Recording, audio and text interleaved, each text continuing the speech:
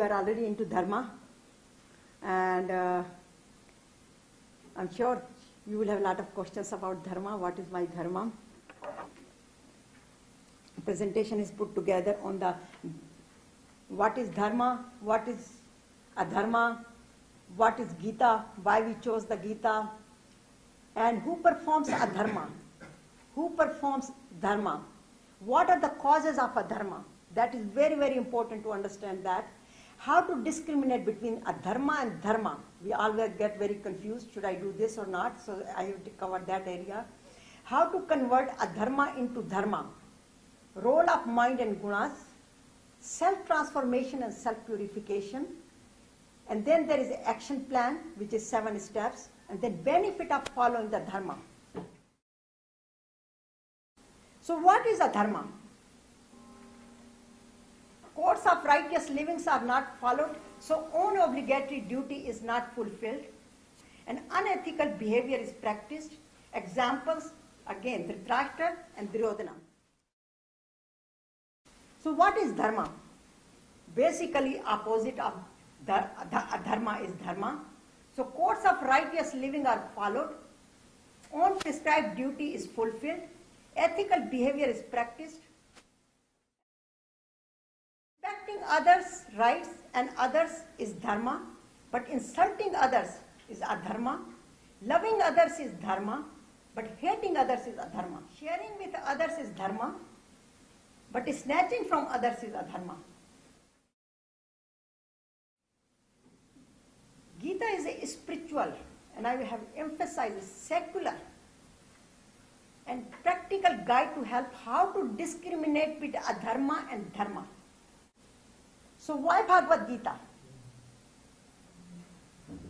It helps to identify what is my Dharma, how to perform my Dharma. It teaches how to change your action, karma, which we do it all the time, into selfless action, Dharma. Fulfill our responsibilities and attain eternal happiness and peace and Anandam. We all work to feel happy. You come to this class, you want to learn something, and when you get the good grades and achieve something, you feel good about it. You go to school, you do good things in the society, volunteer works, whatever you do, every human being works for to feel happy, within happiness.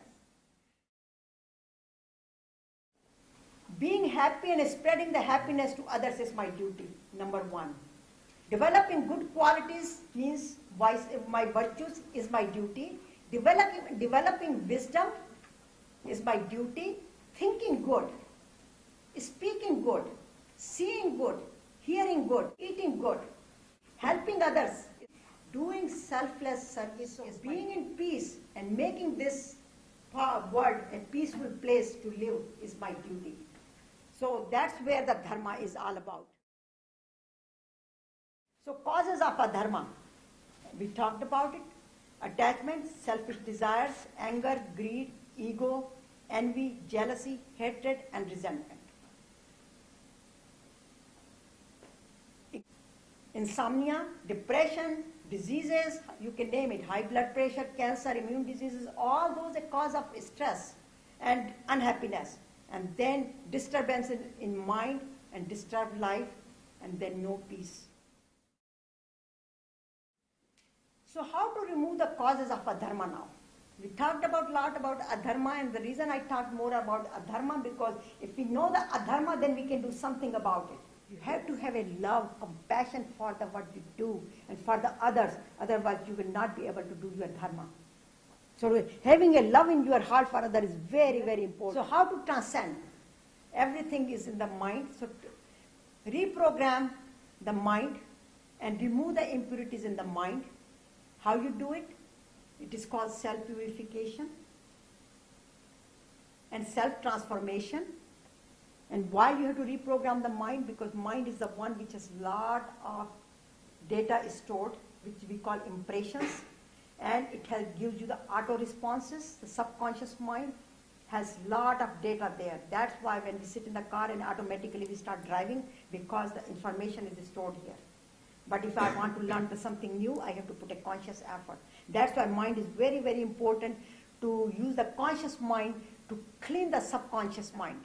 So our mind can be our dearest friend or worst enemy. So you uplift your lower mind, which is the negativity of the mind, and bring it to the positivity, or put more love and devotion into it, then you will become more compassionate. And so uplift yourself. And the one who uplifts himself is the friend, but who does not, he is the enemy of himself. So our mind can be our dearest friend or worst enemy. And try it. If you put some thoughts in the morning, certain days you put a good thought, whole day you will be having a good day. But if you put some negative thought in the morning and you get angry, whole day you will be angry. That's the beauty of the mind. So there are 7 steps.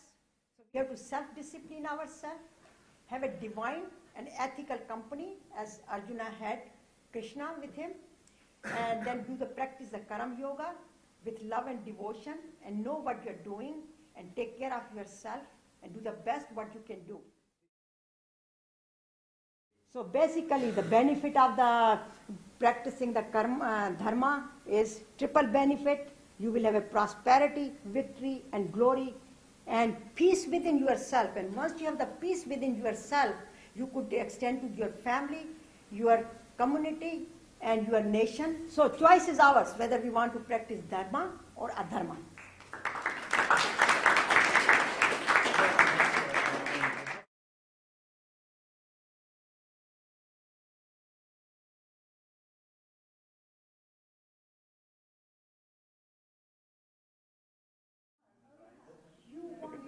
Hi, my name is Mihir Deo, and I'm from the University of California, Berkeley, majoring in business and economics. And I thought that today's presentation was very insightful. It gave a lot of insights into the Bhagavad Gita and Dharma and Adharma. But one of the key questions that came up in my mind as the presentation was going on is that in an increasingly competitive world, it's more and more difficult to pertain to what you would call a duty. For example, a question that I asked earlier was that in Berkeley's competitive environment, we have to succeed at the expense of others. Therefore, for example, if someone comes up to me and asks me for answers on homework or any help in my particular class, is it against my duty to help them out, and in turn that might hurt my grade because they got extra help? Or is it my duty to help them out and make sure that they do well on the test as well? So those are just an example of some of the questions I have. It was definitely insightful on the duties and everything, and I definitely will look up things and research more into this book as well. I thought the presentation was valuable. I'm a first year here at Cal, and I'm trying to navigate the university, and I'm kind of confused in which major I would like to pursue. And in particular, I really liked the set of questions she provided for us, in the sense I kind of gave her guidance. And that's hopefully something I will mirror when I ask myself in terms of not only which major I want to pursue, but also it could be an occupation in the future, or any sort of self-interested desire in terms of, is it more for my personal benefit or more for the entire world?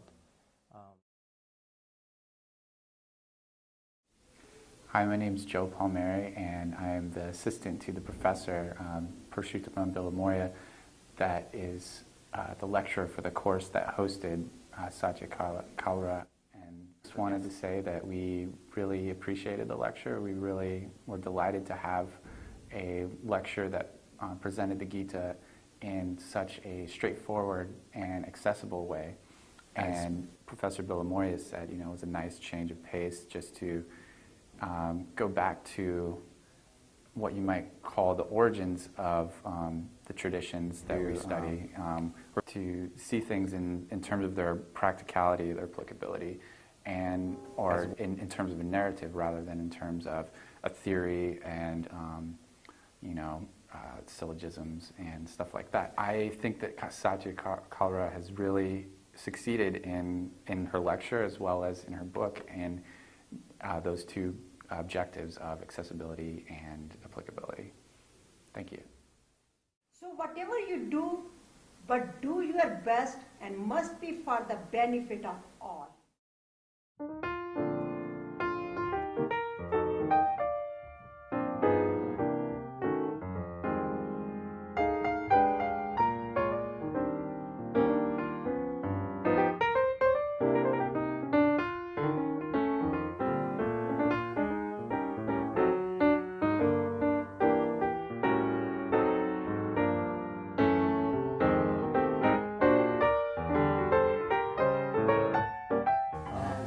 overall, I thought the presentation was amazing and personally very valuable, and I look forward to reading the book.